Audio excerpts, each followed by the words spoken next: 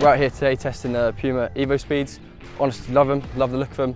Great, we've got the SL leather versions today. They're crazy light, and as I wore them in today, they really moulded to my feet nicely. I've been wearing the Asics Lethal Speed. I'd say the best thing about them is the colour. They're really flashy. I'm a wing, that's what I like.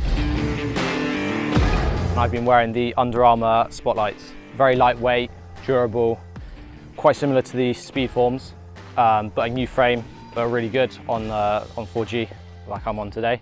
The inside, super comfortable. We're given the Nike materials to wear. Solid boot from Nike. I'm a winger, so I look for lightweight, comfortable. To be honest, I like slippers. It's nice and soft, so it really moulds around my foot. I'm really happy with them, to be honest with you. I felt quick in them. I got to try the new Blackout X blades. Really like soft, like premium leather sort of thing. A good, like wide fit. Recommend them really to any back player because they're really lightweight.